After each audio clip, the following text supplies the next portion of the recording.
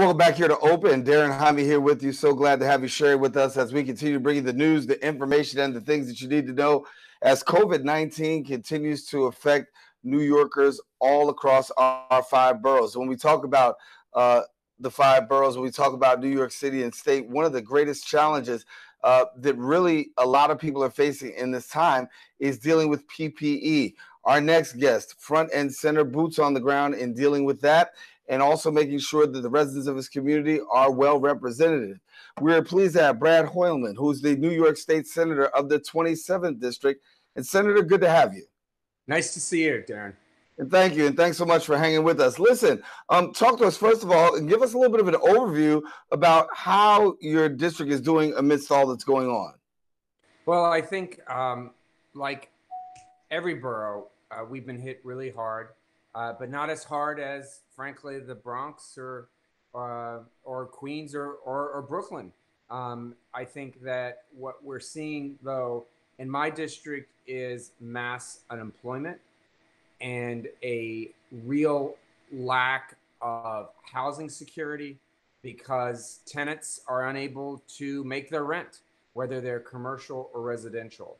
So we're seeing in Manhattan, after we had the initial wave of infections, a real economic stressful time for many of my constituents. Yeah. And I know it's a real stressful time. I know restaurants are actually doing some things to try to take the stress off of some of the workers who are essential during this time, particularly for takeout and delivery. Your thoughts? Well, I think takeout and delivery alcohol is a way to make some extra revenue during this very difficult time for those restaurants that are open. A lot of my constituents have seen their favorite restaurants and bars close over the last few weeks. It's very sad to walk along Bleecker Street and places in Chelsea along 9th Avenue, for example, and on the Upper West Side where I represent, and to see just row after row, store after store, restaurant after restaurant shuttered. So I've introduced legislation that would allow restaurants to continue their takeout and delivery alcohol scheme for 2 years after the pandemic is over. I hope we can get some traction on that bill. It would involve community board and municipal input, but I think it would really, Daren, extend a very essential lifeline out to these small businesses during this incredibly difficult time. We want to see these restaurants come back. They employ a lot of people. They are the mainstay of many of our blocks here in Manhattan, and they're like old friends who you want to see back as soon as possible. Yeah, and give us a little bit because you're asking legislation to amend Section 593 of the labor law, and that would make sure that no New Yorker is disqualified from receiving unemployment insurance for taking health precautions during COVID-19 pandemic. So share with us a little bit about that. Well, the notion there is kind of inspired by what's been happening across the country, where there's been a lot of pressure for businesses to reopen. And what I'm concerned about, and what my colleagues are concerned about, is that they'll reopen and put their employees at risk. No worker should have to go to a workplace that is unsafe or unsanitary or might risk their health. So this would give an option for workers to say, no, my health's more important. I'm not working there, and I still want to file for unemployment insurance. Now, my legislation has been incorporated since then into a larger unemployment bill that is being put forward by Senator Andrew Gennardis. So I'm hopeful we can pass that soon up in Albany. Yeah. And talking about Albany, a lot of challenges up there. I'll come back to Albany in a second. Talk to me a little bit more about New York City. Well, Albany and New York City have had their conversations about the transit system. I know that you're a proponent of wanting that 24-hour, 7-day-a-week transit system and wanting full subway service. Give us a little bit about that because we know that the transit system was supposed to shut down for sanitization, but you're calling for a 24/7 service. Yes, well, I'm, alarmed at the fact that for the first time in 115 years, we no longer have 24/7 subway service. A lot of essential workers, a lot of working class New Yorkers, a lot of New Yorkers use that subway during the off hours. That's what makes our city so unique. It's a real selling point, our mass transit system, for residents and for businesses that want to locate here. I'm concerned that when the pandemic is over, we're going to slide into new rationales for keeping the subway system operating at reduced hours, like revenue, for example. And so my bill would call for, at the very least, a vote of the MTA board and the board of New York City Transit in order to keep, the subway service suspended. That's the very least what we owe New Yorkers, is a public hearing on that incredibly important question.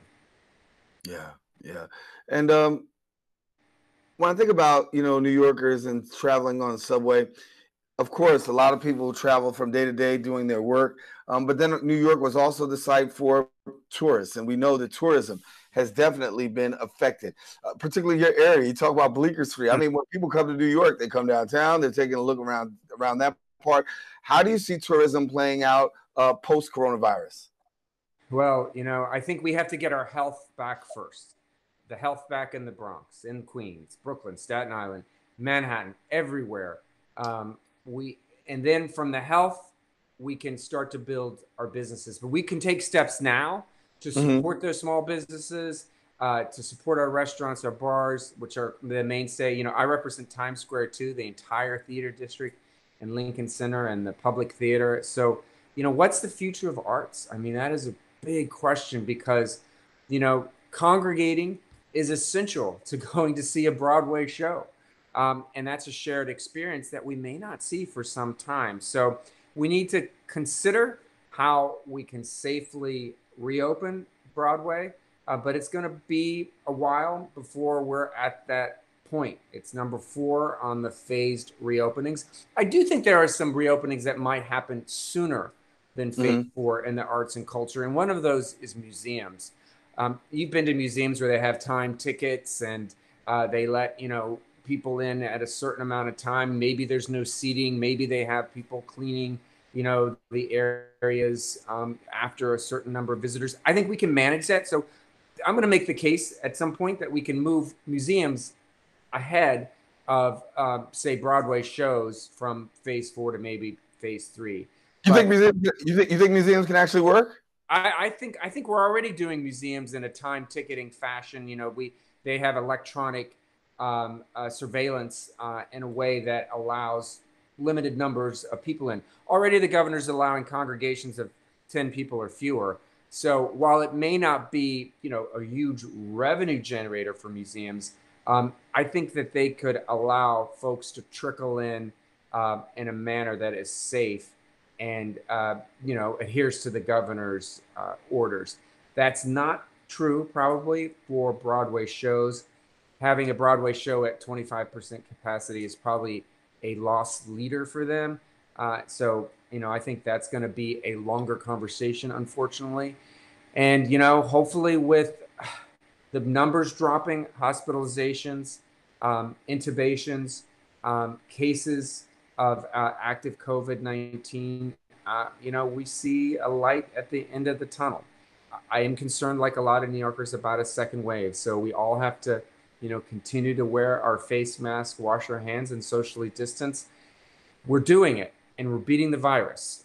Every night at 7 o'clock, I have a bullhorn that I yell out of my 15th story apartment to say that very message, that, we're defeating the virus because of a collective effort. That's very inspiring for me as a New Yorker.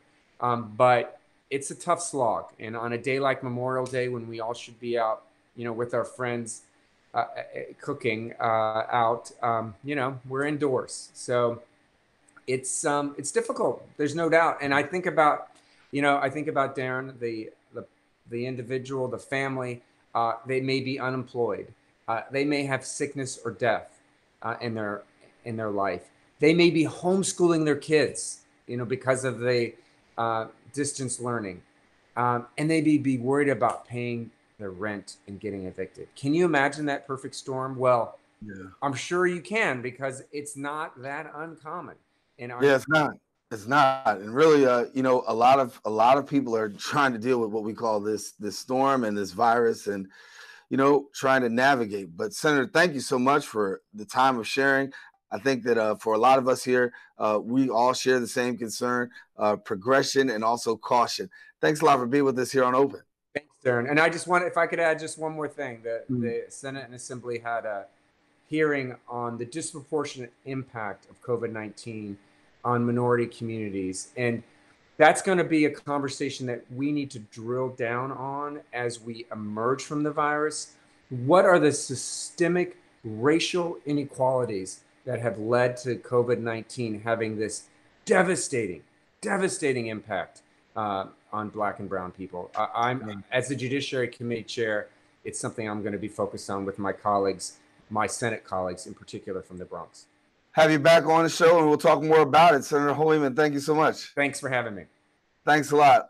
All right, listen, we want you to stay with us. We do have more Open coming up. We'll be right back right after this.